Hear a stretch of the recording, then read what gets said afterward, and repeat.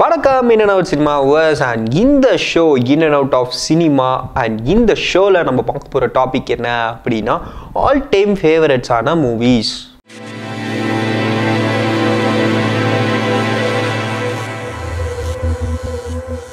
And இந்த all time favourite movies எப்படி இருக்க போகுதுன்னா அந்த படம் நம்ம டாப் டு எண்ட் வரைக்கும் சிரிச்சுக்கிட்டே இருந்தோம் அப்படின்ற ஒரு படங்கள் தான் லிஸ்ட் எடுத்து வச்சுருக்கோம். ஸோ இது ஃபுல் அண்ட் ஃபுல் வந்து எங்களோட லிஸ்ட். இதில் வேறு ஏதாவது ரீஅரேஞ்ச் பண்ணணும் இல்லைனா வந்து இந்த படத்தை நீங்கள் ஆட் பண்ணிக்கலாமே அப்படின்னு நினச்சிங்கன்னா அதை நீங்கள் கமெண்ட் பாக்ஸில் லீவ் பண்ணலாம். ஸோ அந்த வகையில் 10th பொசிஷனில் என்ன படம் இருக்குது அப்படின்னா களவாணி 1.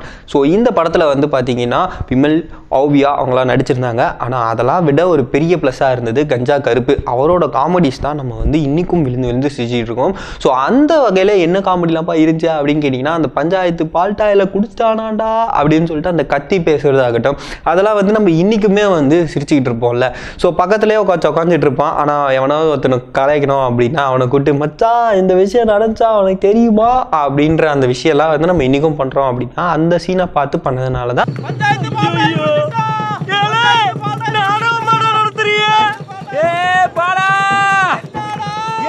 அவசரமா ஓடுற தெரியாதாடா என்னடா பஞ்சாயத்து பால்டால் குடிச்சிட்டு கையெடுத்து குப்புறடானே விட்டுங்கடா செல்லம் வெளியே ஊத்துடா உள்ளே ஊத்துடா ஊத்துவம்டா சின்ன பிள்ளைகளுக்கு சொட்டு மருந்து ஊத்துறா பிள்ளைகளா ஊத்துறீங்க.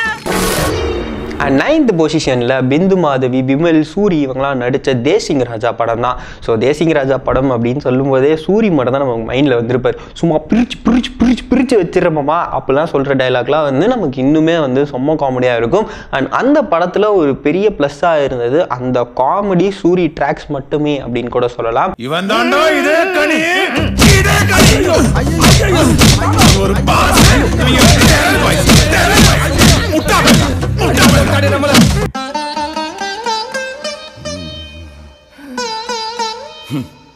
பாக்கெட்ல இருந்தவனை விட்டு பாயாசத்துக்கு அந்த தூக்கிட்டு வந்துட்டேன். அண்ட் 8th பொசிஷனில் சிவகார்த்திகேயனுக்கு நல்ல பேர் வாங்கி தந்த படம் அப்படின்னு கூட சொல்லலாம். என்ன படம் அப்படின்னா வருத்தப்படாத வாலிபர் சங்கம். ஸோ அந்த படத்தில் வந்து பார்த்தீங்கன்னா த்ரூ அவுட் காமெடி மட்டும் தான் ப்ளே பண்ணியிருந்துச்சு. அதுவும் வந்து சிவா அண்ட் சூரியோட காம்போ வந்து வேறு லெவலில் ஹிட் ஆச்சு. அதனாலே வந்து பார்த்தீங்கன்னா சிவகார்த்திகேயன் சாருக்கு நிறைய ஃபேமிலியான ஒரு ஆடியன்ஸ் க்ரியேட் பண்ணாங்க. அண்ட் அந்த படத்தில் வந்து இன்னுமே பேசக்கூடிய நிறைய காமெடிஸ் இருக்குது. அதுவும் அந்த டீ கடை காமெடிஸ்லாம் வேறு லெவல். அதுலேயும் வந்து போடா பொட்டேட்டோ அப்படின்ட்டு சூரி சார் சொல்கிறது, அதே மாதிரி சிவானா வந்து போடா டொமோட்டோ அப்படின்னு சொல்கிறது, இன்னிலேருந்து இந்த சங்கத்தில் நீ இல்லை அப்படின்னு சொல்கிறதெல்லாம் வேறு லெவலில் இருந்துச்சு. அண்ட் அந்த படம் வந்த புதுசில் வருத்தப்படாத வாலிபர் சங்கம் அப்படின்னு சொல்லிட்டு நிறைய பேர் ஸ்டார்ட் பண்ணாங்க. போஸ்ட் பண்ணு எங்க கிளம்பிட்ட? ஒரு சில்லற வேலையா ஜெர்மனி வரைக்கும் போறேன். ஜெர்மனி போறியா? அங்கதான்ப்பா காக்கா மீ முறு போட்டு இருக்கான். கேட்டேன்னு சொல்லுப்பா. இருப்பா திடுப்புன்னு வந்து இறங்கி இருக்கேல அவங்களுக்கு ஒரு பதட்டமா இருக்குமா இல்லையா? போக போக பார்த்துட்டு செத்துருவாங்க, செட் ஆயிருவாங்கப்பா. போ அந்த அடுப்பு வாங்கி அட்டாக் பண்ற. இங்க எல்லாம் இடம்லண்டு வாக்காமைய பாரில முறுக்குறானா? போமா.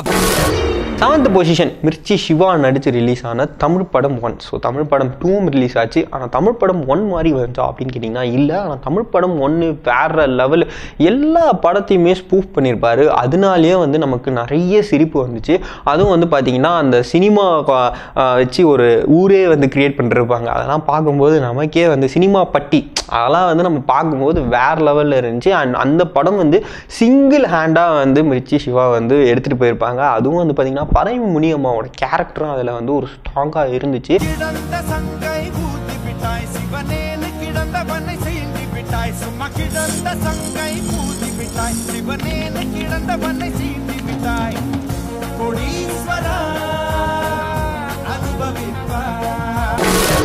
அண்ட் 6th பொசிஷனில் நானும் ரவுடி தான். ஸோ விஜய் சேதுபதி, நயன்தாரா, ஆர்ஜே பாலாஜிலாம் நடிச்சிருப்பாங்க. அண்ட் ஆர்ஜே பாலாஜிக்கு அந்த படத்தில் ஒரு பிரேக் த்ரூ கிடச்சிது அப்படின்னு கூட சொல்லலாம். ஏன்னா அவரோட ட்ராக் வந்து ஒரு மேஜர் ட்ராக்காக இருந்துச்சு.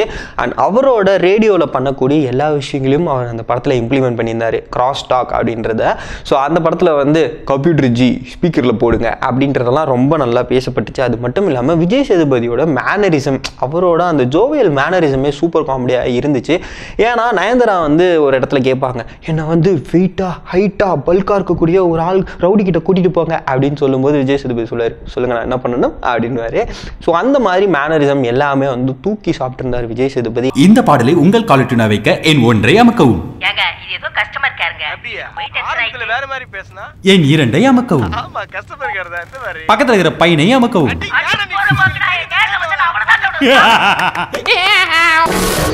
அண்ட் 5th பொசிஷனில் ஆர்யா நயன்தாரா சந்தானம் படமான பாஸ் என்கிற பாஸ்கரன் அந்த படம் தான் இருக்குது. ஸோ அந்த படம்லாம் சொல்லவே தேவையில்லை, எவர் கிரீன், எப்போ பார்த்தாலுமே நமக்கு ஸ்மைல் வரும். ஸோ அதில் வந்து ஒரு சீன் வரும், சந்தானம் வந்து ஆர்யா கிட்ட கேட்பாங்க என்ன வேலைக்கு நீ போகலான்னு இருக்க அப்படின்னு கேட்டவொடனே நமக்கு ஏற்ற மாதிரியான வேலை அப்படின்னு சலூன் வச்சுக்கிறியா, உன் பொழப்ப நான் கெடுக்க மாட்டேன் மச்சா அப்படின்னு ஒரு வேலையாக சொல்லிட்டு வரும்போது ஒவ்வொன்றா தட்டி கழிப்பார். ஸோ அந்த மாதிரி சீன் ஆகட்டும், இல்லைனா ஊருக்குள்ளே எத்தனையோ ஃப்ரெண்ட்ஸ் வச்சுருக்கலாம், அவெல்லாம் சந்தோஷமாக வச்சுருக்கான், நான் ஒரே ஒரு ஃப்ரெண்டு வச்சுருக்கேன், நான் படுற ஐயோ, இந்த மாதிரி டைலாக்ஸ் எல்லாமே சந்தானத்துக்கும் ஒரு பெரிய ப்ளஸ்ஸாக இருந்துச்சு. அதே மாதிரி அந்த படம் வந்து ஆர்யாக்கே ஒரு பிரேக் த்ரூவாக இருந்துச்சு அப்படின்னு சொல்லாமல், ஏன்னா ஆர்யாவோட நம்ம ஒரு டிஃப்ரெண்ட் ஜானர் பார்த்தோம். அதனாலே இந்த படம் வந்து 5th பொசிஷன். ஊரில் 10-15 ஃப்ரெண்டு வச்சிருக்கலாம் சந்தோஷமா இருக்கான், ஒரே ஒரு ஃப்ரெண்டை வச்சுக்கிட்டு நான் படுற அவஸ்தை இது. நண்பேண்டா கையறா. 4th பொசிஷனில் என்ன படம் அப்படின்னா முண்டாசு பட்டி. விஷ்ணு விஷாலுக்காகட்டும், இல்லை முனிஷ்காந்த் ஆகட்டும், நந்திதாக்காகட்டும், 3 பேருக்குமே வந்து பார்த்திங்கன்னா அந்த படம் தான் ஒரு பிரேக் த்ரூவாக இருந்துச்சு. ஏன் அப்படின்னு பார்க்கும்போது அந்த படத்தோட கான்செப்டே வந்து ஃபர்ஸ்ட் ஆஃப் ஆல் ஒரு பெரிய ஒரு ஜாலியான கான்செப்ட் தான். அதுலேயும் வந்து பார்த்திங்கன்னா முனிஷ்காந்த் வேறு லெவலில் பிரிச்சிருப்பார் அவரோட ஆக்டிங். இருடா போயிட்டு வந்து உங்களை வச்சுக்கிறேன், அதே மாதிரி அந்த மாதிரி சொல்லும் போதெல்லாம் சூப்பராக இருந்துச்சு. இதில் வந்து ட்ரிபிள் ஆக்ட், நானே தான் 3 கதாபாத்திரமும் பண்ணியிருக்கேன். அதில் ஒருத்தர் ஹீரோவோட இடுப்பை பிடிப்பே பாரு அப்படின்லாம் சொல்லுவார். ஸோ அந்த மாதிரி சீன்ஸ், அவரோட மேனரிசம் எல்லாமே வந்து செம்ம காமெடி, ஜாலியாக இருந்தது. ஃபோட்டோ எடுக்க காசு வச்சிருக்கியா? அது இல்லாமல் எவ்வளவு? 5 காபி 5 ரூபா. ரூபாய்க்கு எத்தனை தருவேன்? ரூபாய்க்கா? நெகட்டிவ் தான் கிடைக்கும். பரவாயில்லையா? பரவாயில்லப்பா, அதில் என் படம் தெரியுமல்ல. நேரில் அழகா இருக்கிற மூஞ்சி நெகட்டிவ்ல பேய் மாதிரி இருக்கேன், நீ நேரில் பேய் மாதிரி இருக்கிற அப்புறம் நெகட்டிவ்ல எப்படி இருப்ப?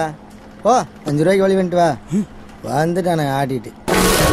அண்ட் 3rd பொசிஷனில் விஜய் சேதுபதி நடித்த படம் தான் நடுவில் கொஞ்சம் பக்கத்தை காணும்.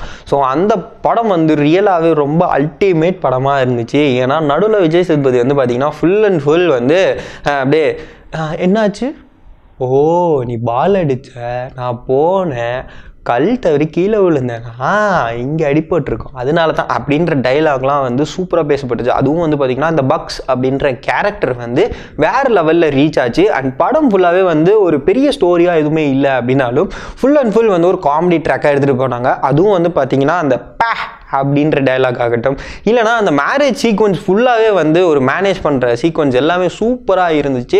அதனால இன்றைக்குமே வந்து பெரியவங்கள் கூட ஆகட்டுமே பார்த்தா ஜாலியாக சிரிப்பாங்க. அதனால தான் இந்த படம் 3rd பொசிஷனில் இருக்குது.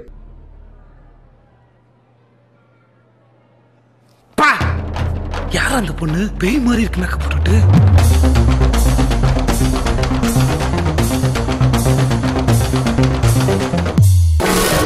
அண்ட் 2nd பொசிஷனில் சூது கவ்வும். ஸோ விஜய் சேதுபதி தான் அகைன். ஸோ எப்பவுமே வந்து அவரோட மேனரிசம் தான் அவரோட பெரிய ப்ளஸ்ஸாகவே இருந்திருக்கு. அண்ட் இந்த படத்தில் அவர் வந்து ஒரு வயசான கேரக்டர் பண்ணியிருந்தாலுமே அந்த படத்தில் சஞ்சிதா ஷெட்டியோட ஒரு ரொமான்ஸ் நடக்கும் பாருங்க. அவங்க இறந்து போயிடுவாங்க, இறந்து போனதுக்கப்புறம் ட்ரீம்லேயே வந்து ஒரு ரொமான்ஸ் பண்ணுவார், அதுவும் சூப்பராக இருந்துச்சு. அது மட்டும் இல்லாமல் அவருக்கு ஒரு ரவுடி கெட்டப் கொடுத்தாலே அவர் வந்து ஒரு காமெடியான ரவுடியாக தான் எடுத்து பார்த்துட்டு இருக்காரு. ஸோ இது வரைக்குமே அவர் அப்படி தான் பண்ணிகிட்டு இருந்தார். ஸோ அந்த வகையில் சூப்பராகவே இருந்துச்சு. அந்த படத்துலேயும் வந்து அந்த ஒரு காமெடியான ஒரு ரவுடி, டேய் திருடுறது இப்படி திருடக்கூடாதா, 4 பார்ட் இருக்கு அப்படின்னு சொல்லி தரதெல்லாம் வந்து சூப்பராக இருந்துச்சு. அதனாலேயே அந்த படம் வந்து 2nd பொசிஷனில் இருக்கு. டவுசர் கிழிஞ்சிச்சு. ஓ மாமா டவுசர் கண்டுச்சு. போய் இப்படி ஒரு லூஸ்க்கு வந்து பார்க்க. அண்ட் 1st பொசிஷனில் இருக்க படம் ஆல் டைம் எல்லாருக்குமே ஃபேவரட்டாக இருக்கக்கூடிய படமாக இருக்கலாம். என்ன அப்படின்னு பார்க்கும்போது 23ஆம் புலிகேசி. ஸோ இந்த படம் வந்து வடிவேல் சார் ஃபர்ஸ்ட் டைம் ஒரு ஹீரோவாக வந்து அறிமுகமானார்.